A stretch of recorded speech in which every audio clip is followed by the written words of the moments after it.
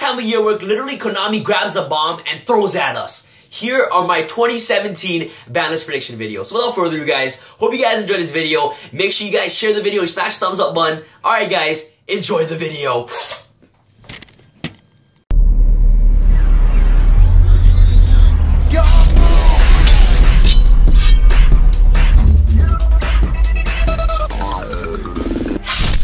Before I start this video, I just want to say that this list is just a BANLIST prediction, and it's completely my opinion on what I believe should be put on the ban list for the upcoming format. This video was solely made to create a discussion amongst the Yu-Gi-Oh community, so if you see cards that are on or aren't on the list, be sure to leave a comment in the comment section below why you agree or disagree with the cards that I've listed. By the way guys, this list would not be possible if it wasn't for the TeamSamuraiX1 Facebook group's active people. The people and I created a discussion and talked about different cards being on the list before I actually made this video, so a huge shout out goes to all you guys. You guys are absolutely amazing. Also, a huge thank you goes to the GTA Yu-Gi-Oh group and Jesse for also helping me organize this list. If you guys want to get involved and communicate with me more actively, make sure you guys check out my social media links in the description box below. Anyway guys, enjoy the video.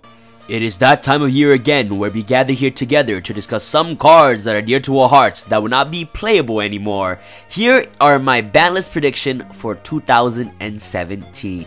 Banned Magic Spectre, Unicorn, Kirin, and a lot of you guys see this card coming, and to be completely honest, I love this card with a passion. Not only does it has such an amazing artwork, but has a really powerful effect at the same time, and having it at 1, still Kirin, is pretty broken. Being able to recycle itself and other pendulum monsters back to the hand and bouncing back cards, interrupting plays, is completely unfair and broken, and you guys all know that. A 2000 beater that has a compulsory evacuation device effect per turn that cannot die under the effect of Solemn Strike, that is untargetable, that is unaffected by card effects, is completely insane. Even if it gets kaiju'd, if you still have pendulum scales intact, just pendulum summon it out next turn and do the same she all over again. Kirin, to be honest man, I love you bro, but you gots to go. Vanity's Emptiness. Before I start talking about this card, let's do some personal connection between you and I. Do you ever encounter boards where you see a Kirin, Mithrilium, and a Banbuku on the board, and your opponent has that one back row, okay? One back row, and the split second you hit standby phase, your opponent flips the Vanity's Emptiness, and they look at you dead in the eye, and they're like, game? And you guys have all been there. I've been there. And this card is an auto win in most cases where boards are already established, which is completely unfair to the game and needs to be banned immediately. This card is completely unfair at all. It's not fair at all, and not allowing you to play the game is very unhealthy. Special summoning is a part of today's game, and taking that away from the opposing player is not fun at all. And just letting you guys know, anti-spell fragrance versus Vanity's Emptiness is completely different from one another. Emptiness, okay, completely locks down your opponent from playing the game, while anti-spell is only geared and sided towards the pendulum matchups. You can still special summon monsters under anti-spell fragrance. You can still play the game. You can potentially make Castell and potentially bounce, you know, anti-spell fragrance back into the deck, or potentially draw into, you know, to MST or Twin Twister and just getting rid of the anti-spell. But for Vanity's Emptiness, when flipped, if you do not have an answer for that such situation, like cards like MST or Twin Twister, in the current situation that you're in, sorry buddy, you're losing the duel. If you guys do not agree with me, please leave your thoughts in the comment section below. I really believe that Vanity's Emptiness is not healthy for the game and it's completely unfair. But let me know what you guys think in the comment section below, and that would be really much appreciated. This one is a pretty obvious one in my personal opinion. Elder Entity Norden, aka Gandalf, aka Mermaid Man from SpongeBob, aka Big Daddy Santa Claus. To be honest man, Norden, I love you. I believe that you make rogue decks viable, but in the current format that you are in, you gots to go, man.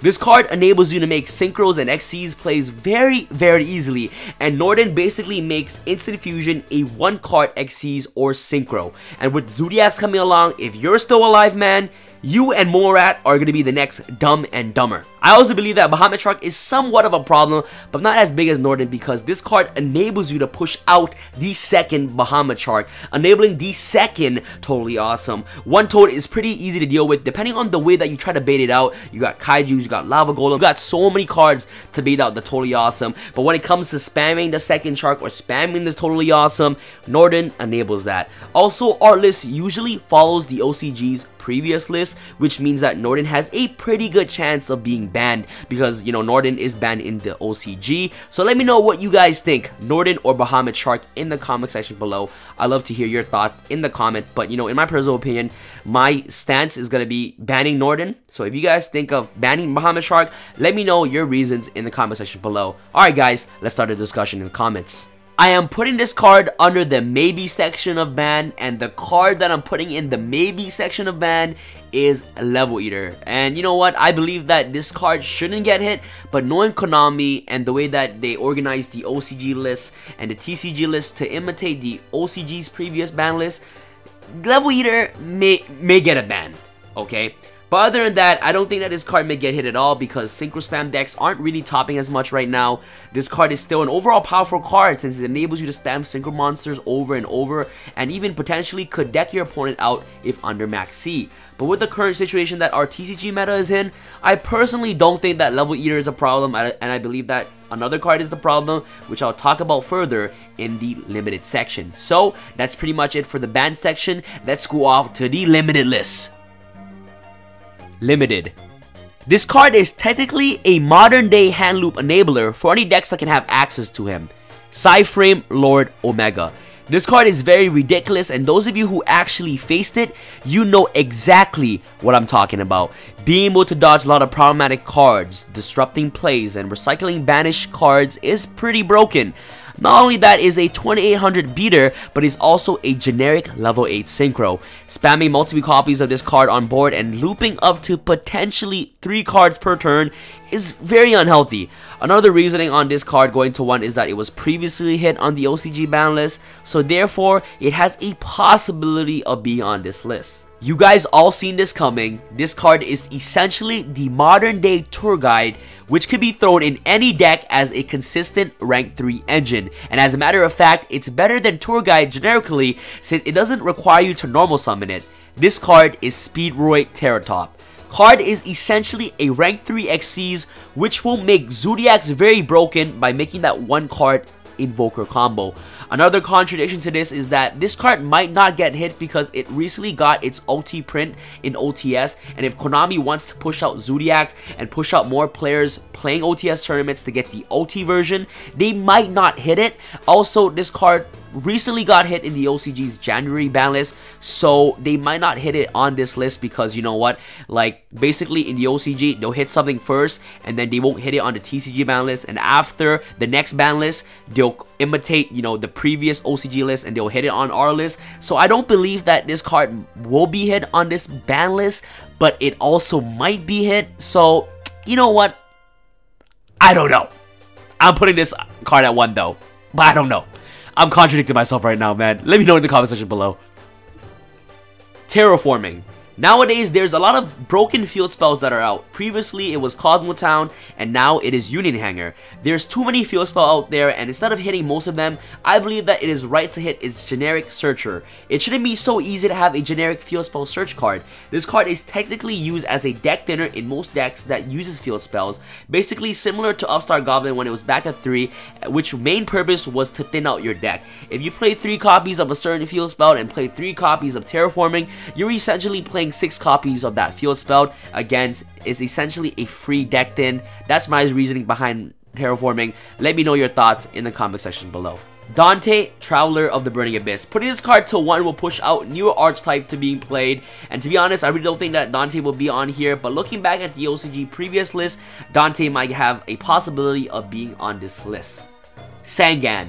With its recent errata, it's safe to say that Sangan can return from the ban list to the limited list. Wind up Carrier Zenmaidi. in the fast-paced format that we're in and the amount of board wipes that we have, it's safe to say that Carriers and Mighty can see a return in the TCG. Hey, if it's not doing anything in the OCG, why not bring it back here? Can we all agree on this? El Shaddoll Construct. This card is a fan favorite, and shoutouts to all you Shaddoll fans out there. Shoutouts to Knock. Knock is the biggest Shaddoll fan. But anyways, this card alone will push out a lot of Shaddoll hype, making Shaddolls being played. We gotta help out the Shaddoll fans out there, and Konami, if you want to try to make some monies, I'm pretty sure a lot of Shaddoll players will pick up Shaddolls again if Construct is at 1.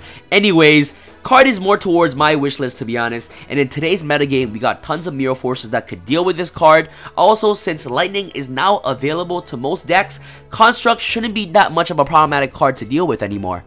Last, but certainly not least, Gateway of the Six. Boy, in the OCG, they have it at 2 and it's doing absolutely nothing. So it's pretty safe to say that the TCG could get at least 1 Gateway. With many back row destruction formats that we're in right now, cards like Twin Twister, MST, Cosmic Cyclones, I believe that Gateway deserves to be at 1. If this card were to come back, it won't be able to make boards with Shockmaster anymore, and that was one of the main reasons why it was banned, because you're able to spam Kazans and make Shockmaster. Now if it comes back, you're just going to be spamming Kazan and Grandmaster and making Shadow and making generic rank 4 XYZs. We also got cards like 2 Dark Holes, 3 Slumbers, so many Kaijus to deal with boards nowadays. So Konami, if you happen to watch this video, please swing back 1 Gateway for the Samurai fam and I. Thanks, that would be great. Off to the semi-limited list, and I only have 1 card for the semi-limited list. If you guys have more cards, leave it in the comment section below. But I believe that Book of Moon deserves to be back at 2 and even potentially back at 3. But before it goes back to 3, it definitely needs to go back to 2 first. But anyways, here's my reasoning behind it.